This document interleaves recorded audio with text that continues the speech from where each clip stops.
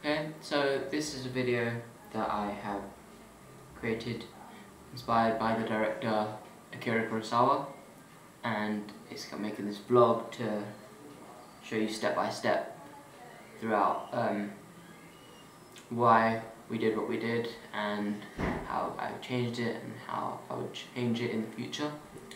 So let's start.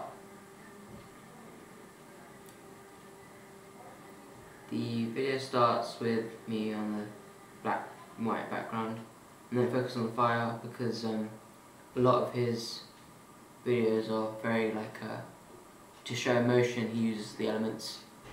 So fire is anger, rain he uses when there's like a death or sorrow, and then it starts from this shot.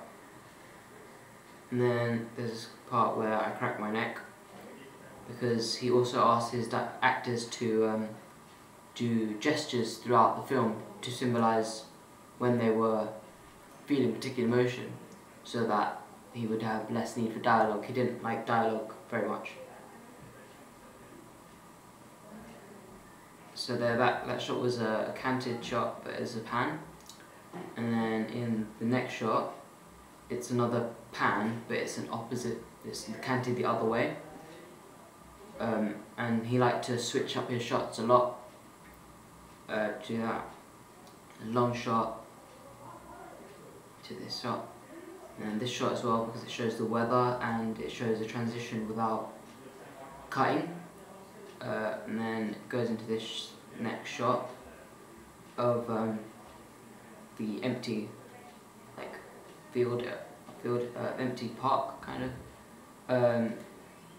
And he used weather a lot. So what we wanted to do was to darken the white sky to show emotion, but we didn't have enough time and couldn't figure out how to do it. But if I was to do it again, I would spend some more time on that and find a way to darken it to show the emotion of the character. So we see him running into scene and then stopping. So we see there's two different shots there, so it goes from a wide to the focus of the character, and then it pans a bit to show the villain, and then it zoomed in, and then it showed the character all through at once soon, and then there was the cracking of the neck again, so that showed the repetition of the movement. This 360 around in both, and this was a really difficult shot to achieve actually, because we just used a single, instead of using a track or anything, we just used a wheel. So we had someone walking around us both. And yeah, my original plan was to do a full 360 going to the same place, but because there was a crowd of people behind us, so we only did a 180 almost, so they were out of view. And then it goes into the next shot where it's the actual confrontation of it. This one was actually a bit hard, because if you see on the back there's the window, and it's been reflected, and it's made to be a reflected surface. So you can see the characters running each other, but the camera kept getting in the way, so we had to position it perfectly behind the frame of the window. And then there was the run to the actual fight. Yeah. So if I were to do it again, I would have changed maybe the weather, maybe added a rain scene, but obviously we didn't have the budget for that. Also, the pan of me running when we were inside the building, I would have wanted to cant it a bit more to add a bit of more of a contrast between that and the next shot. What else? Let's go through the time. Maybe some better actors, because I cannot act. But I think that the pace of it went really well, because a lot of his films, one of the main points about them is they really flowed. And another thing is that he cuts on movement quite a lot instead of cutting on a still point like some actors. So if you see the scene where after the first pan, I started running down from down the stairs and into the corridor. It was the same running movement, so it sort of flowed together.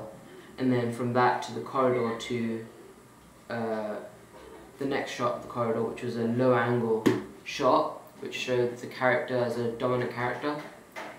And then from that to the outside, they're all one fluid motion. And even though they were on different areas, different places, and that the hallway even led to a dead end, it still looked like it flowed. So I was really happy about that. Some of the shots were a bit shaky. For example, the tilt all the way over to show the sky to the running far shot, that was a bit shaky, so I would have changed that.